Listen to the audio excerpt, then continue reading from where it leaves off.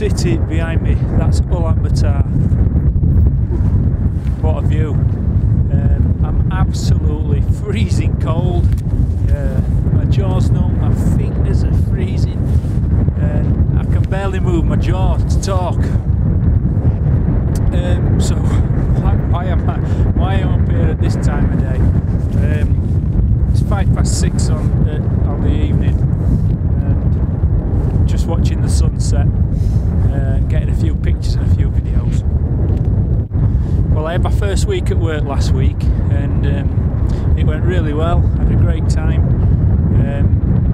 The staff were really excited to meet me, all really friendly, all really positive, want to do things, want to change things, want to learn things. They've got loads of questions for me, they've got loads of stuff they want to know.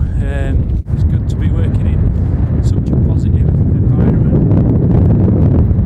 The only thing negative, well, it's not negative, but they've actually got very high expectations of me, so maybe we might have too many objectives, but anyway, we'll see what we can do together over the next year.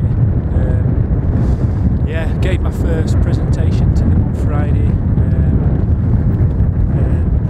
Yeah, got lots of things to do, lots of things planned, and it went really well.